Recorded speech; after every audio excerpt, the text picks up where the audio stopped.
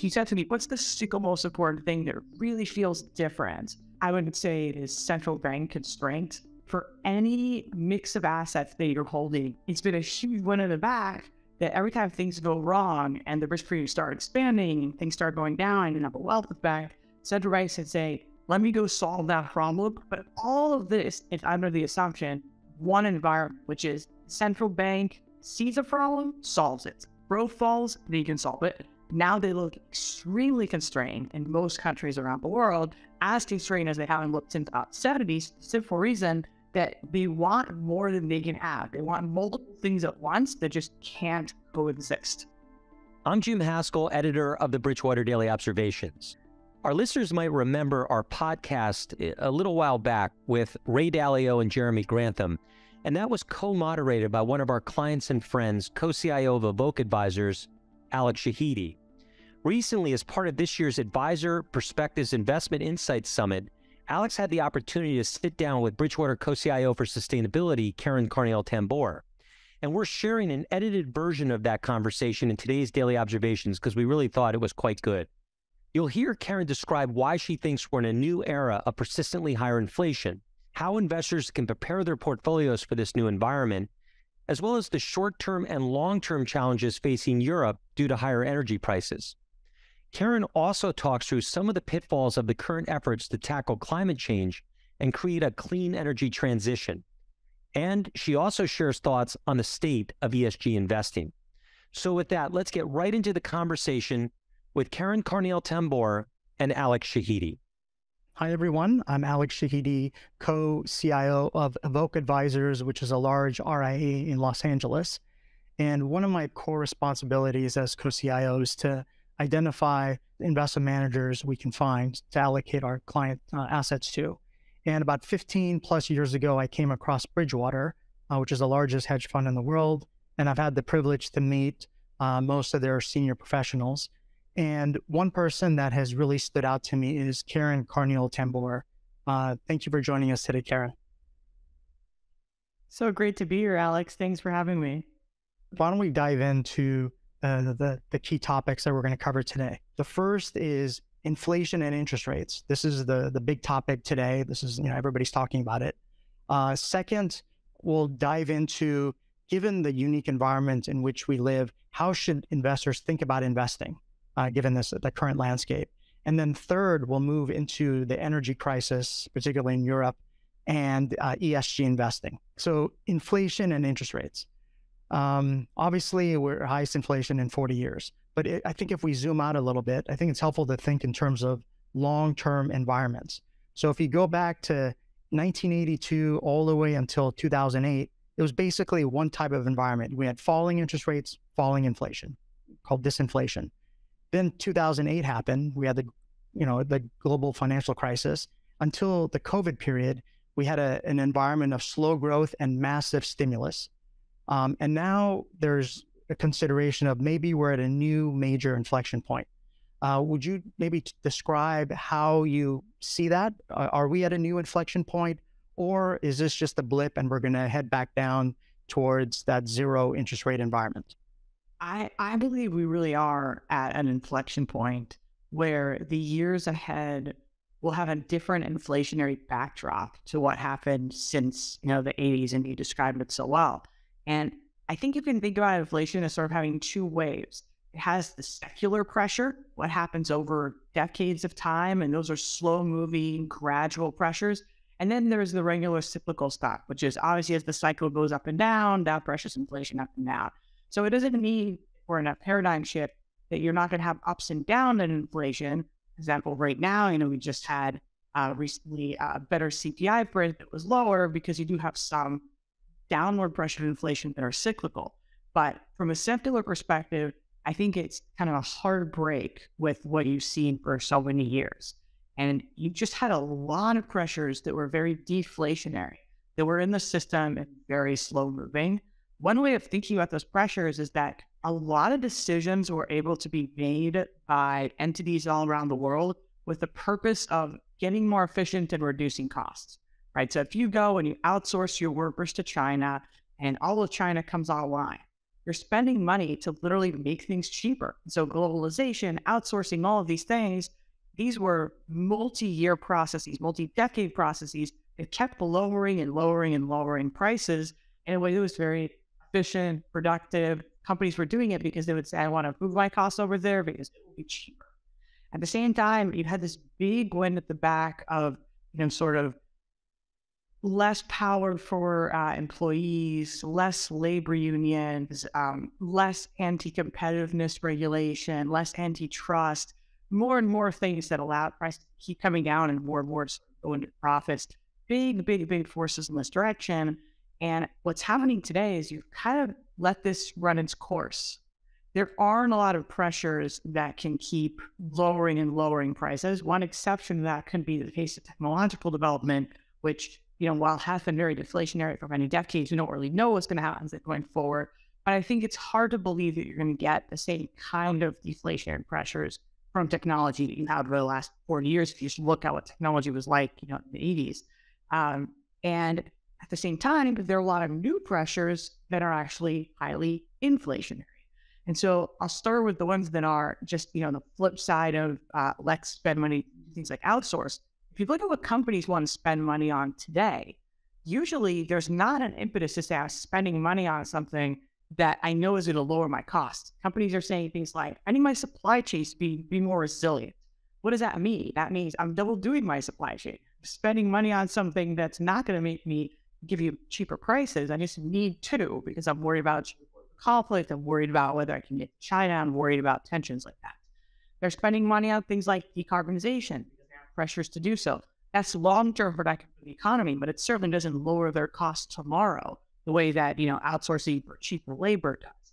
And so you have these pressures to spend on defense, national security, decarbonization goals that are great work for society, but don't lower your prices automatically, don't lower ones immediately, and become more inflationary than that.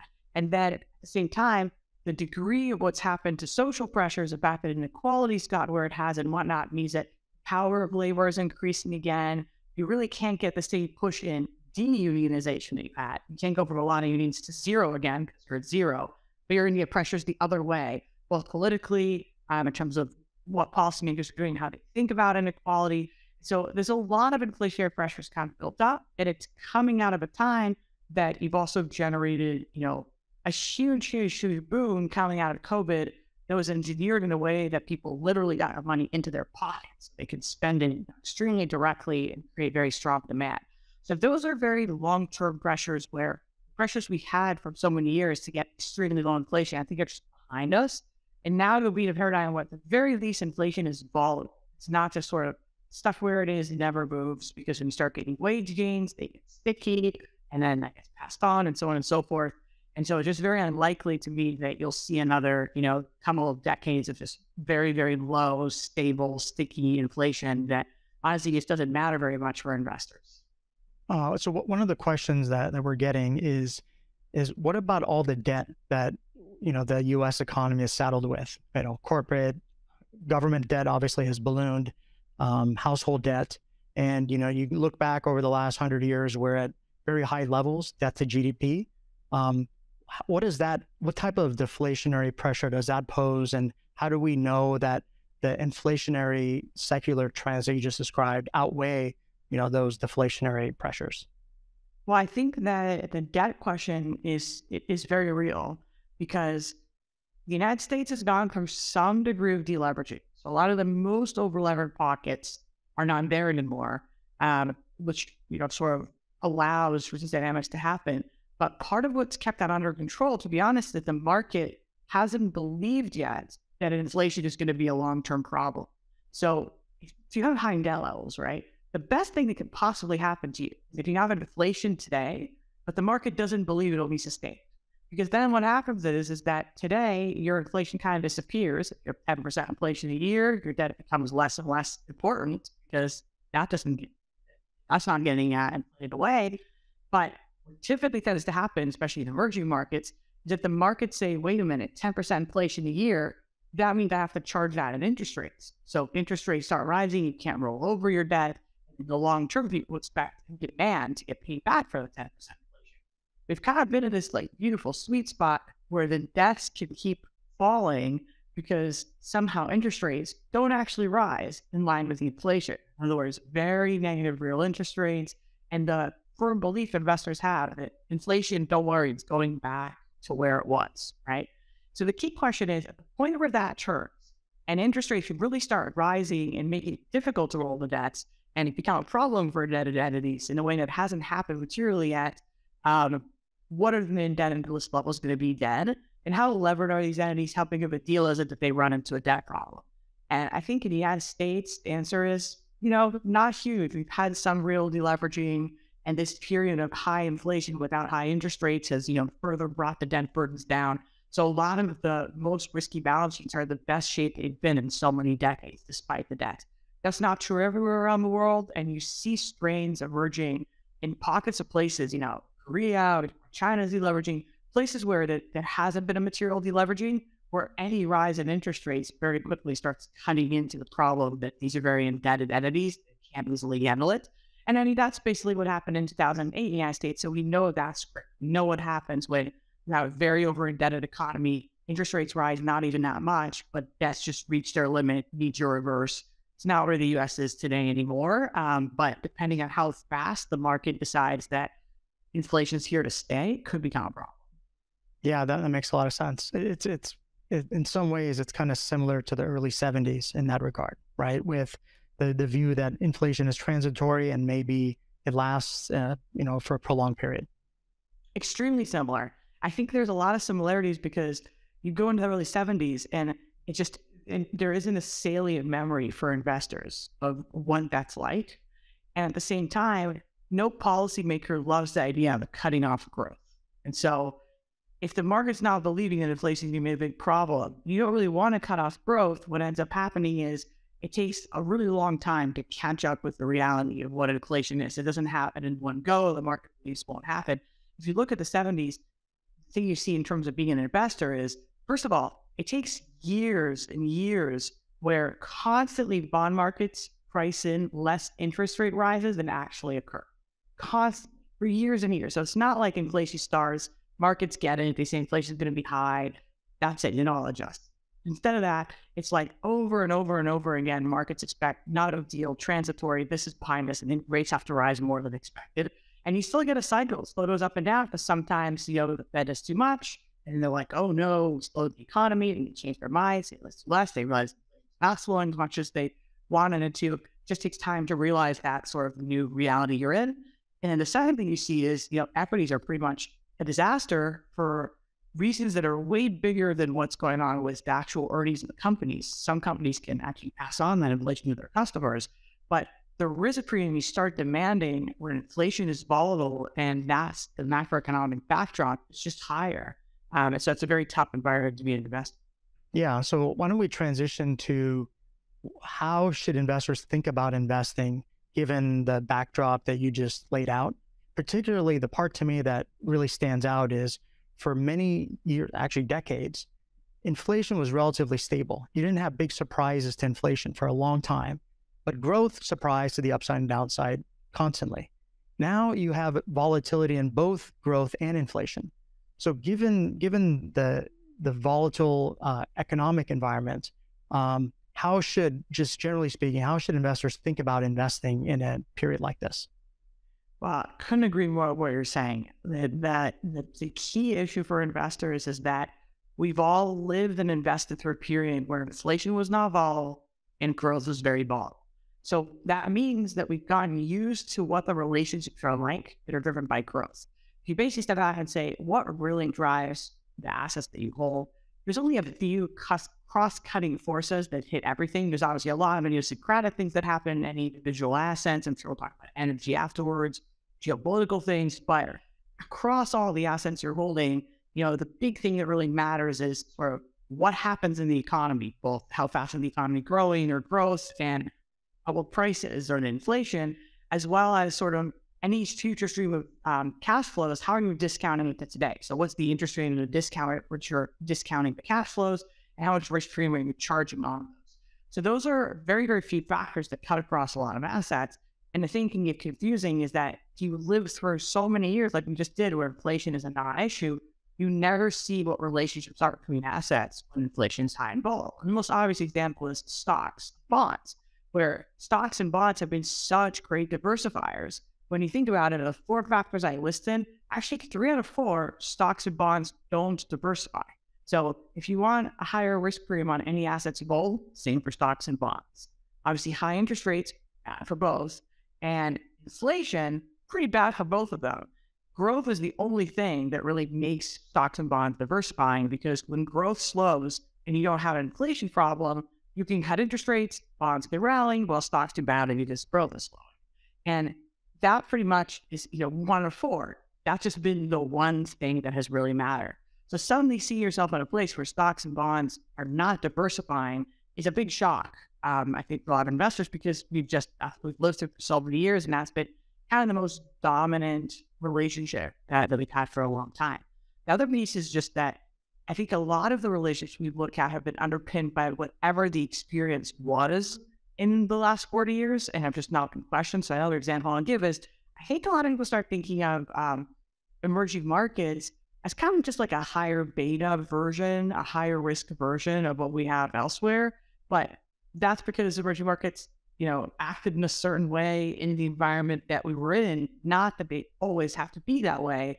In the last, year or so, they haven't been, because emerging markets have had a lot more inflation experience than us in the last 40 years. They were a lot more aggressive tightening into this and got less of a boom cycle. It was less aligned with the type of usually invested because of their inflation experience. So it kind of requires revisiting what actually underpins the relationships between the assets that I'm used to. And why do I think that's going to sustain in a period that is just fundamentally different than the period that we came out of previously? Yeah, and the part about what you just described that really stands out to me in working with clients is, it seems like there's a disconnect between what we, investment professionals view as long-term and the environments that play out versus what investors or clients think about. For us, I started off by saying 1982 to 2008 was basically one environment. That's 26 years. For most people, 1 to 3 years is one environment. That was a long time. And so you could easily look at that and say, oh, this strategy worked for a long period of time, as opposed to thinking of it in terms of, well, that was one environment in which it worked. In a very different environment, maybe it doesn't work. If you go back to the 1970s, I don't think 60-40 was even a topic, because both the 60 and the 40 underperformed cash for a decade. I think that was more born out of the 80s and 90s bull market in stocks and bonds. So that I think that's part of the reason why there's a disconnect. Does that make sense to you? Yeah, absolutely. And I think that you're totally right. It's a weakness in the fact that even if we have systemized decision-making, what's emotionally salient to us is usually whenever we live through, and a more recent experience is more emotionally salient. And so you just don't have a lot of investors alive today that invested in a period that is fundamentally different than what they have lived through. And as you're saying, 3 years can feel like a long time, especially when the roller coaster we just had with COVID, it feels like we've been through 5 environments in a short period of time. But with a longer historical perspective and looking more broadly around the world, since 1980, it's been, in some sense, one environment till COVID of deflation, lower and lower interest rates, continuous ability to stimulate. Sometimes you need to look at decades to see a real shift. What I would highlight is, if you said to me, what's the single most important thing that really feels different in a larger perspective, I would say it is central bank constraint. We have really not seen a time where central banks had any constraints to get what they wanted. And so they could go all out. And we're all really used to a place where we could say, if things go wrong, central banks can step in. And I would say for any mix of assets that you're holding and kind of hoping to make risk premiums on over time, it's been a huge win in the back that every time things go wrong and the risk premiums start expanding and things start going down and you have a wealth effect, central banks can say, let me go solve that problem. I don't want this problem. I'm not constrained. And that means they kept coming up with more and more creative tools to solve the problem. So the interest rates, then, you get the financial crisis, they say, let's print money. And we all say, wow, printing money is really effective. Look at the impact that it had.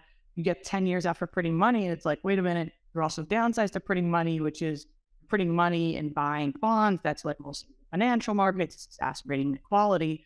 And COVID hits, and really shift their paradigm again to say, okay, well, again, nothing's stopping us. COVID hit, we don't like this. We don't want a slowing economy. So let's come up with an even more creative tool and then revive the tool that hadn't existed since the war period of basically saying, we're not only going to print money, we're going to work with the fiscal authorities to direct it to people who need it. So we're going to print money and literally put it in people's pockets in different ways. In Europe, more by, augmenting your paychecks. In the US, by just sending them checks to go use. And we've called this monetary policy 3, or like third iteration of monetary policy after interest rates and quantitative easing. But all of this is under the assumption, one environment, which is central bank sees a problem, solves it. Sees a problem, solves it. Growth falls, they can solve it. And when we build, kind of our read of how constrained are central banks, they just haven't been constrained a very long time until now.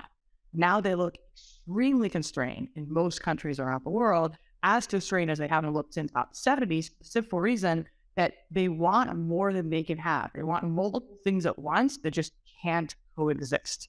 And so today, if growth slows, and I believe it will, it just tightened a lot. It doesn't make a lot of sense to be that growth won't slow because all this tightening is sort of coming down the pike. They're going to say, I don't like growth slowing. I have inflation and a full employment mandate. At the same time, inflation is not where I want it to be. If it falls from a cyclical perspective, it'll stay, 4% or so, not their target. And now I have to choose, am I willing to keep hurting the economy to engineer a deeper recession?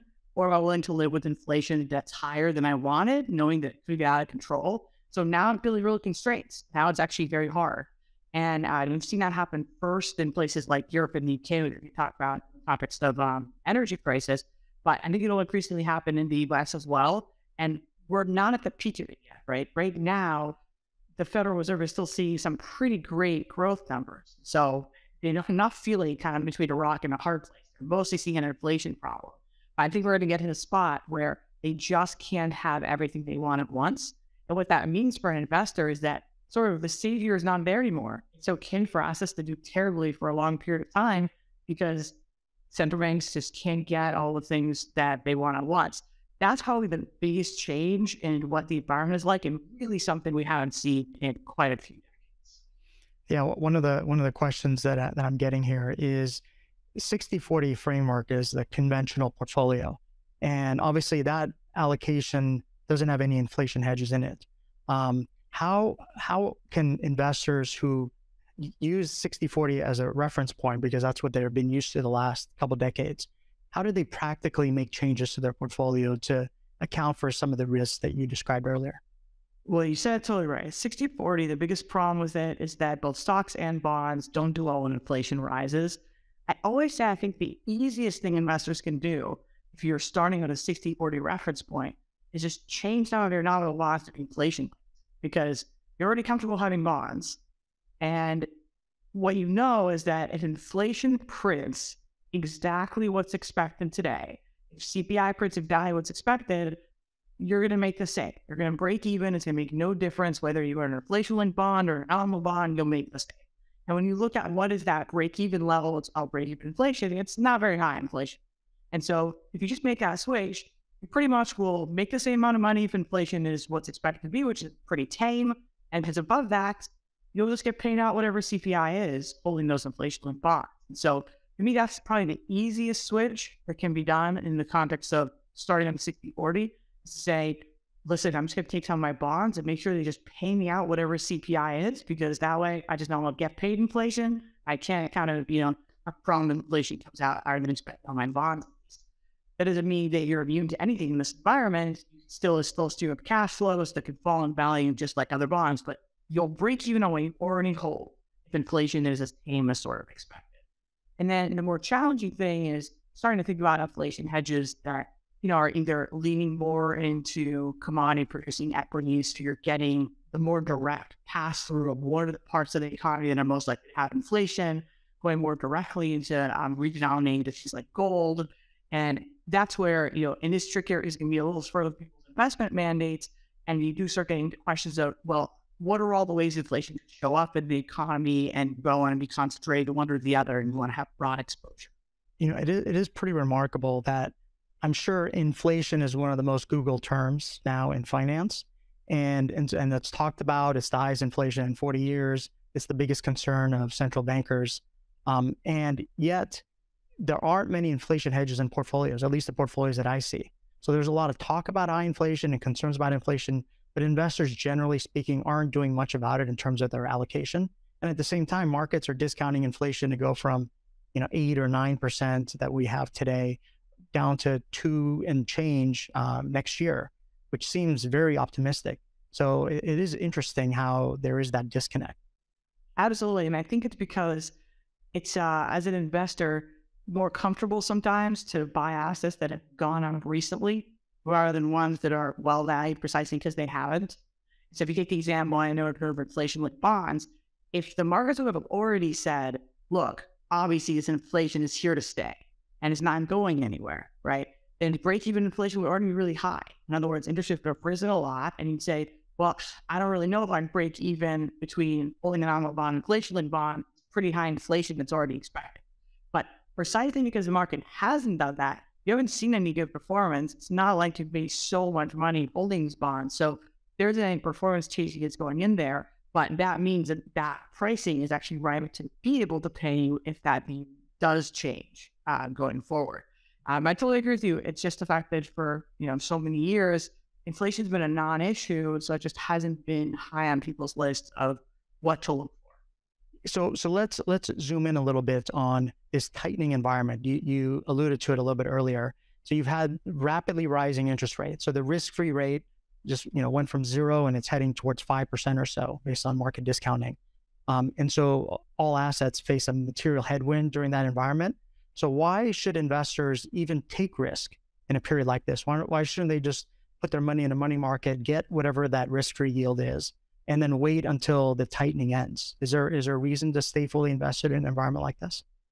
Yeah, I think the hardest thing as an investor is separating your confidence in what the environment will be like, not taking too big of a bet based on your read of conditions. Because I look at Bridgewater and we have 45 years of experience, a lot of really deep research that we're building on, a very long track record. The reality is any view we have is, 55% likely to be right.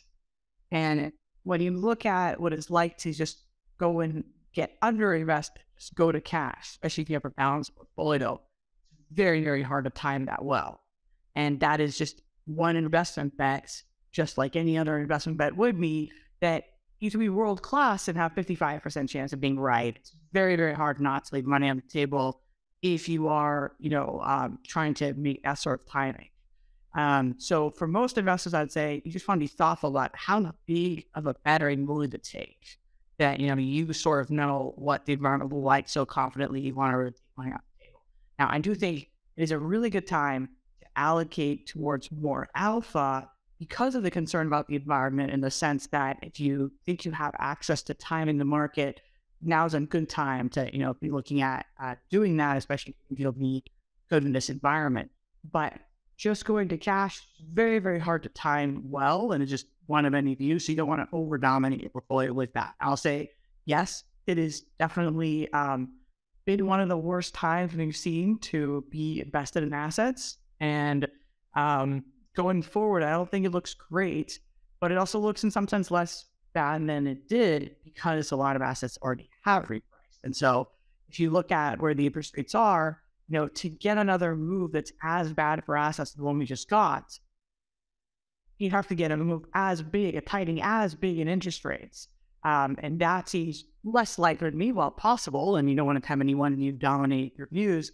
You did just get such a big historic move that to hurt all assets as much as you just hurt them in this year of 2022 would be hard to do. That said, any individual asset can definitely be hurt that much. This is why you don't want to be concentrated. So I'll give you an example of just stocks and bonds, which is I just think stock and bond pricing can't coexist, right? They just can't coexist, because to me, either inflation will not come down as much as expected, in which case you're going to have to go and like engineer a slowdown. So equities will have to fall. In other words, growth will have to be weaker and you'll have to have a much bigger earnings slowdown than currently expected. And equities will do badly. Or, the Federal Reserve will say, don't worry, I'm not going to hurt the economy, but I will live with higher inflation, which gives you a really bad high for bonds because more inflation will get priced in that currently is expected to go away. It seems impossible to me that both magically inflation goes away and at the same time, you don't have any kind of slowdown. Like, it doesn't seem like that could possibly work based on many decades of economic history. You need an economic slowdown to get inflation to come down as much as is expected in bond markets. And so if you look at that and you say, okay, well, stock and bond pricing can coexist. So I can have my view of which one of them's more likely to be right, but I really don't want to be overly concentrated in one asset, which is usually people equities. If I have a more balanced portfolio, now my risk is more something structural, like the full path of interest rate changing, like happened in 2022. And while that could happen again, happening as badly as it did in 2022 seems a lot less likely because it's been such a historically lower than the bar. Why don't we transition to our third topic of the energy crisis, particularly in Europe and ESG investing in general. Obviously, Europe is facing very weak growth, the highest inflation in decades. How do you see them coming out of this crisis? Well, I think for Europe, they had a structural shock in competitiveness that in some sense you don't, quote, come out of. Like, even if you get through this winter, you still are at a place where it's just going to be more expensive to produce things in Europe because energy prices will stay higher in Europe than elsewhere. So certain industries are just not going to be as competitive in Europe as they were prior to this. And it's not that different than, say, the UK going through Brexit, where you realize that's a shock. That's a material change over medium to long term in terms of what's competitive in the UK economy. Those are very tough shocks for central banks to deal with because it's a real shock to the productive sort of capacity of the economy. So in that sense, I don't think Europe is, quote, coming out. I think the great thing that's happening in Europe is that this is helping Europeans realize, wait a minute, all of this energy stuff, it takes real time and planning. You can't just sort of cut it off, turn it on. You need to think through incentives and planning through many years and decades. And Europe is very, very, very committed to say we should decarbonize. They're very, very, very committed to say we should curb climate change. But what that means is that in the near term, they might have to use whatever energy comes their way, right? Shortage. But medium to long term, they're realizing that means we have to plan. We have to set ourselves up to have the kind of energy supply that we want for many years to come, starting today. What are we going to bake in the cake? And energy really does get baked in the cake when you're in these crises, right? Like when supply is tight and you have a problem, definitely there's incentive to go invest. And the question is, what are you investing in to bring online in the next decade or two based on the pricing today? And so I think Europe is pairing well to say, let's put all the incentives in place to basically build the kind of energy system we want for many years ahead, rather than be stuck in this problem over and over again. The thing that is, again, really tough is that in the United States, we're not really dealing with kind of painful stagflation. In Europe, it's very literal stagflation because you're getting higher energy prices and it doesn't matter how high they go, you just literally can't ration enough to get enough energy to power the economy. So by definition, the economy has to slow and prices are going to go up. Stagflation, rising prices and falling growth at the same time because of this crisis. And so that's a very huge short-term problem that, then is hopefully spurred in the medium to long-term thoughts of how do we build the kind of energy system that we want. Yeah, so on that train of thought, if we were to zoom out a little bit and you look at how humanity is trying to tackle climate change, what's your sense about, generally speaking, what are we getting right? What are we getting wrong? The hardest thing is that humanity is obviously not coordinated. It's not one thing. And you see this in things like COP. I mean, these are lots of players, each with their own interests. It's not like there's some business plan for humanity to get out of this. And that means that by definition, it's not ever going to be some smooth path, right? Because it's not like there's one plan that powers it all that kind of bring it all together and it makes sense. And so you should sort of expect that it's going to be messy and chaotic. I think the biggest problem was how it's been approached is that in some sense, it was easier to put some pressures in place that led to having an energy supply problem. And so an example is it's easier for investors to say, well, I don't want to finance coal anymore. That doesn't mean that you're making sure that you are financing greener energy to replace that coal on the other side. It means you're not financing coal. So you've had a lot of the efforts on curbing climate change be ones that kind of shut off certain energy sources without necessarily contributing what's coming out the other end at the same time. And then because policymakers are not coordinated and on policy takes a very long time, you also get like a paralysis of not knowing where policy is going. You see in the United States really clearly with a lot of energy companies saying, I just don't understand where regulation is going. It's a little better after the latest Biden bill, but I'm just not going to invest in any direction because I'm not sure what incentives are going to be set up here. So you get this paralysis. Meanwhile, that's another case where you just don't have enough coming online. And so even before Russia ever invaded Ukraine, you are setting up this situation where you've had underinvestment for a really long time in energy for a combination of factors, and some of them have to do with how climate change is being tackled, some of them are other factors I can talk about, but you kind of set yourself up to say there just won't be enough energy, which then, of course, causes prices to go up and causes inflationary pressure. Can't get enough. And the biggest problem with that is that then what you take from that is, okay, well, I just can't even solve climate change anymore because I can't think about this, so I got to go solve my energy problem, right? So you kind of limit focus on the goal. Stepping back, I think if you're basically saying, look, there's two broad ways to solve the fact that we need to rely less on fossil fuels. You could make the fossil fuels more expensive, tax them, make them really discouraged in some way or another, or you could take the things you want instead and basically put carrots around them, make them really attractive, and so on and so forth. And the classic economist answer has always been, of course, just tax the thing you don't like, right? You can have pollution, and you have this polluting thing that it's full cost and not being sort of priced in. Just put the cost on, and then the market will adjust and quote the most efficient way. And while that's theoretically really beautiful, it's never been politically popular. And I think in an environment of rising inflation, it becomes completely impossible because you already have rising inflation. You're going to add taxes and increase the prices further, things that are already expensive. That seems very unlikely. So I think that the smart shift that we see happening, especially in the United States and Biden's bill, but also elsewhere, is to say, okay, especially in this inflationary environment, we have to go incentivize the things you want. We have to go say, let's make the playing field at least even, because we currently subsidize a lot of fossil fuels, but ideally more than even, ideally to go and say, here are all the incentives we're going to give you to go move towards the stuff that we'd like to see over time. And I think that's going to be, kind of our best path. And that may take some time, I assume. Absolutely, because a lot of these things take many years to come online. They're not something you can kind of just flip a switch. And investors, I think, have to be practical and thoughtful about what kind of transition do you want that makes sense. Like, an example I always give is that when you look at natural gas, a lot of the piping, the physical piping of natural gas, can then later be transitioned to even greener forms of energy. And so being religious to say natural gas is not perfect, it's not very helpful. If you're saying actually going from coal to natural gas can be a hugely helpful step, because already you have a lot less efficiency you do with coal, and then you could actually reuse a lot of that infrastructure when you go even greener later on.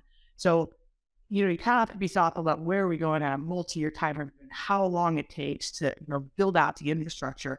And we've gone back to the discussion of, kind of how the paradigm shift. We've got to do so in a world where like Instagram gets created as a company and like with a couple of employees, and very, very quickly our world is different. And that's not how physical infrastructure works. That's just not how physical infrastructure works. And so these are much longer investment cycles and choices we make. And once you think something and taking that, I give another example I give a lot, which is if you want to actually switch to things like electric vehicles and solar panels and so on, you need to source all the physical materials to make them. And it's not like you can just, flip a switch and you have all the copper in the world. Like starting a mine takes time and you have to actually set it up. And so if you underinvest in some of these things, all the desires in the world won't help you. People literally can't make, the physical materials you need to transition. And some of these need very long lead times. And there isn't a central planner for the world. And so it takes, thoughtful incentives. I have one final question. There's obviously been a proliferation of ESG strategies and indexes. In your view, what are some of the biggest flaws you're seeing with the way these are constructed? Wow. Well, sometimes I want to say, don't get me started, but no, I think that, look, it's an industry in its infancy in some sense. And so you're going to see the natural evolution of things involving from simple to more complex, sophistication rising, and so on and so forth. But I'd say the early iteration, you saw a lot of things being titled ESG that were so similar to their original index, you have to squint to see any possible difference. And so, you could call it what you want, but in my view, if you're not changing what you're holding at all, I don't know if you deserve a special label, And so that's shifting through time. Investors getting more sensitive to saying, if I think I care where my money's going, it's going to the exact same place. What could that possibly mean? And then now, I think one of the weaknesses is that there's been such a focus on supporting governments in their attempt to get to net zero and reduce emissions.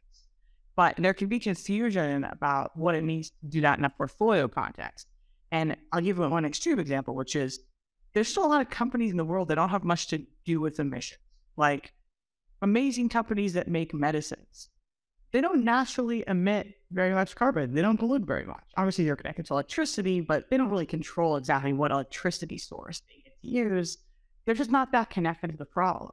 So if you just said, I just want to hold my portfolio with lots of companies that have nothing to do with climate change, you can have amazing numbers on emissions, but you're not really related to the problem at all. You just sort of avoided it and gone into parts of the economy that don't have to do with it. And so anything that's a simplistic, let me just tell you one number, like, let me tell you your final emissions number, it might be kind of self-defeating related to what goals are. So my general thought is, I think investors are honing their understanding of what are my goals, what am I really trying to do, and financial products are being created in response that are going to get more sophisticated as they better understand what are these investors trying to do and what can I engineer that actually truly meets the goals that they have. Karen, you've been very generous with your time.